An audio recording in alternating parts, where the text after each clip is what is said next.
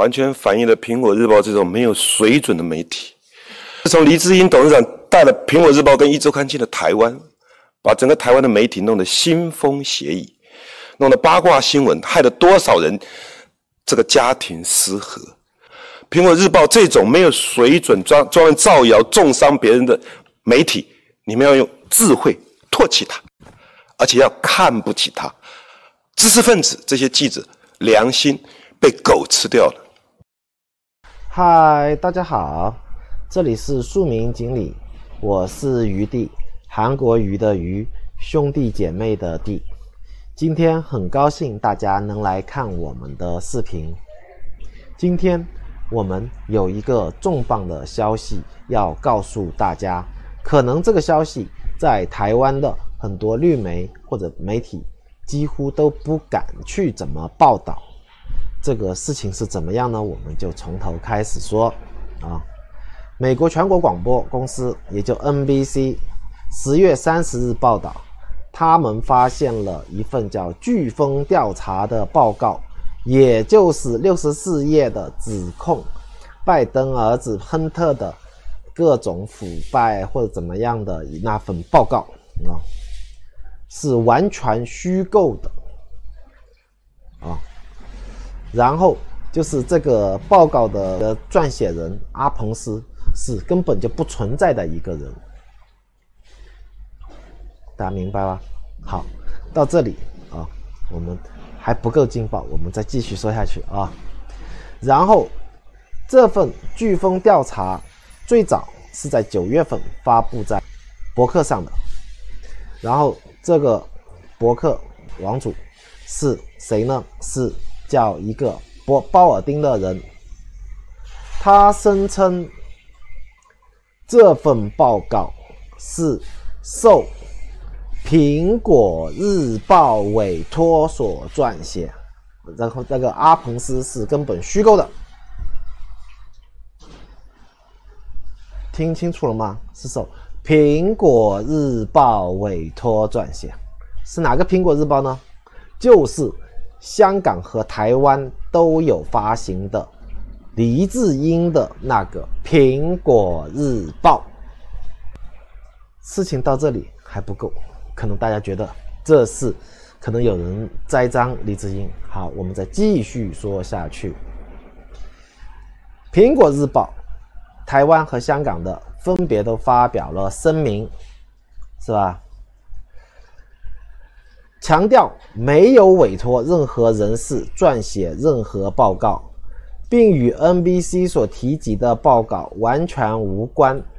同时亦指从来没有收过 NBC 的查询，之前都无就事件正式回应，而黎智英则是现在才知悉事件。 OK， 这是苹果日报官方的一个回应。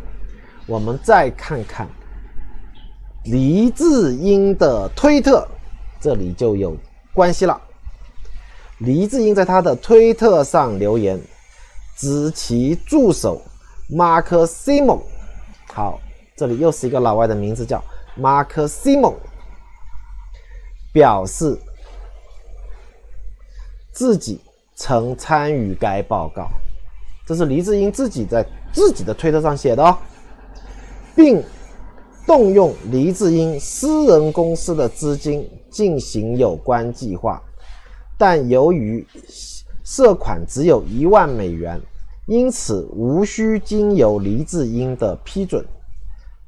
他对于报道感到震惊，并指自己诚信受损。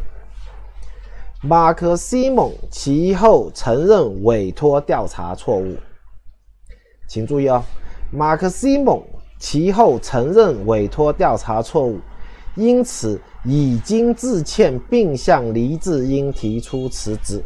好了，如果你还有一点智商，有一点脑子的话，大家听懂是什么意思吗？就是这么一份完全杜撰的64页的飓风调查，这么一份报告，是由黎智英的助理马克西蒙委托鲍尔丁去写的，去瞎编的、瞎掰的啊。然后马克西蒙动用的钱是黎智英的私人公司的钱，明白？不是马克西蒙他说，我只是黎智英的助理，我用自己的钱让他去写。OK， 那跟你黎智英没关系。问题是现在是用黎智英的私人公司的钱，也就是用黎智英的钱去写的这份报告。现在黎智英只是说我不知道有这个计划，因为他涉及的钱款太低，不需要我签字。这只是代表你不用签字，但是你是否是要承担这个责任，这才是关键。你不知道没关系，但是你要承担这个责任，就是你跟你黎智英有关系啊。事情非常清楚，非常明白，也就是黎智英参与了抹黑拜登及其儿子亨特的事件，而且是说句难听点，就是主犯。他为什么要抹黑呢？大家肯定是帮川普助选咯。然后大家现在看清楚黎智英了吗？他就是用各种抹黑造谣的手段去干预政治现在这次是干预美国的大选，直接被 NBC 抓包了但你可以有各种辩解了，是吧？但事实是你就是参与了恶意抹黑造谣拜登及其儿子的这么一个报告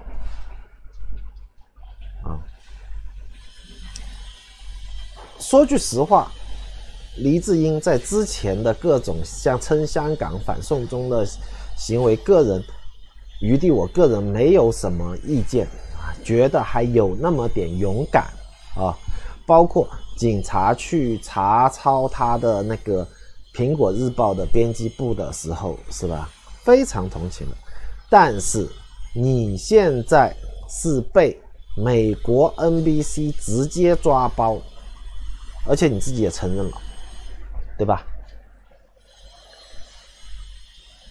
然后我们就想到了去年台湾大选辩论会上，韩国瑜在辩论会上就是大声的骂苹果日报。当时很多人说，你韩国瑜怎么可以去在这样的场合去骂一个媒体，是吧？你是太粗鲁了，太无知了，太不尊重媒体了，媒体是第四权，或者怎么样一大堆，是吧？然后今天看韩国瑜骂错了吗？完全没错，完全正确，每一个这字都是经得起事实的验证的。苹果日报就是垃圾。之前他是干扰台湾的选举，好，现在又想插手美国的选举，然后美国的 NBC 直接给你抓包。好了，美国大选的10月惊奇估计也各种戏码上演的不断，这出戏应该是最后给拜登一个非常有利的一个报道了。拜登应该是当选是稳了，但是呢，可怜的我们的韩国瑜就这么被苹果抹黑，什么新庄王小姐是吧？还有什么龙岗的那个地是吧？房子是吧？就这么被他糟蹋没了。好，最后我们就来看看去年韩国瑜是怎么痛骂苹果日报的。现在看来骂的非常及时，应该把这段骂苹果日报的视频寄给拜登，让拜登在美国媒体上播放，好吧？好了，今天就这么多，大家先看视频。韩市长，您就任8个月就违背了对高雄市就请假代职参选，违背了对高雄市民的承诺。您个人与新庄王小姐的金钱往来，参与的友人也说您的家人事前并不知情。请问您要如何说服选民，您当选之后不会欺瞒选民，也不会违背对台湾人民的承诺？谢谢苹果日报的提问，完全反映了苹果日报这种没有水准的媒体。我谈的是大海，国家的发展，总统的领导，总统的派系被包围了，未来中华民国的前途。你跟我谈的是一个漱口杯的问题，问我的私生活。你为什么不问我初恋几岁？你为什么不问我结婚之前谈过几次恋爱？你为什么不问这些问题？